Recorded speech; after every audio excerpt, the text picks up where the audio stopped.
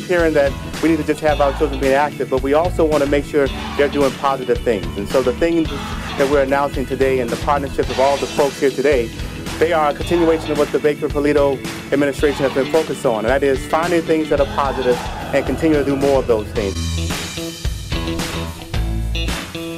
So we're thrilled to have you here to help us celebrate the second series of safe summer programs we're running here with DCR and the Commonwealth and a ton of other support groups and other organizations in the community. And we're doing this in Boston, in Brockton, Chicopee, Everett, Lawrence, Malden, Waltham, and Worcester.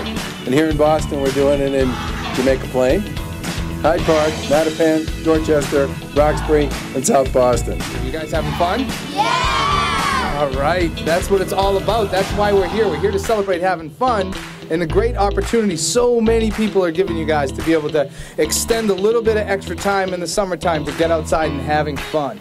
And as the commissioner said, I love having fun. When I was your age, I just wanted to be outside. I wanted to be on a swing set or shooting hoops or whatever it was. And that is exactly what we're here to do, is to provide greater opportunity. And we're so fortunate at EEA, where I work, to be able to work with the folks at DCR, the partners in not only the city, but my great friends in the legislature, because it's too easy to get sucked into the television or just stay at home and become a couch potato.